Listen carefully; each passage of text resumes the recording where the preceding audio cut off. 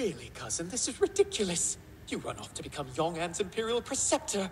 Then you get murdered by your own student for a crime you didn't commit. So funny. You brought it on yourself. I knew you were a failure, but I didn't know your head was full of shit.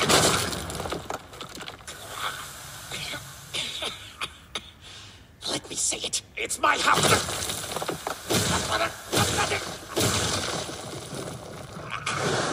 It's all right. Enough. No, it's not. Ignore him. He's not worth it. Trust me on that. I'll handle this. Senna. Fine.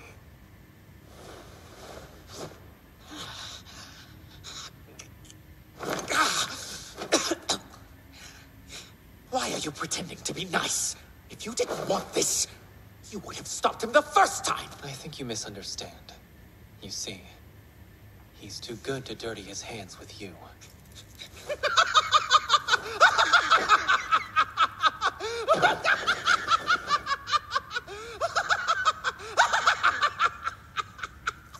My dear cousin, you and Hua Cheng are quite the pair.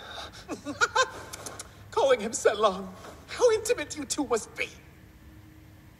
But you're a big-shot heavenly official now. You'll ruin your reputation fraternizing with demons and monsters.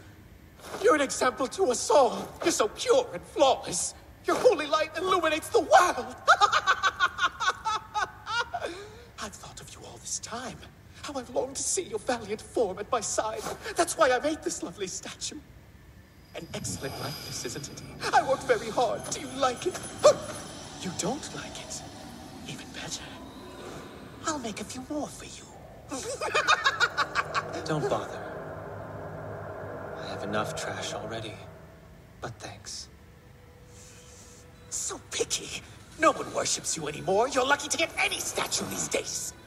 I bet you begged your way into heaven this time. 800 years old and still no dignity. Seems like you're a lost cause. I can't measure up to you. Just imagine. 8 centuries to become a rat. Fine! Enough! I still don't know why the hell you're here, by the way! Did you beg Hua Cheng to beat me up for your own satisfaction? Is that what this is? From his perspective, that would make sense. Yeah, look! Every time I say something nasty about you, he gets all fired up and kicks my ass! Did you blind him with your holy light, or was it some other holy part of you? I was right. Though he's already blinded. What?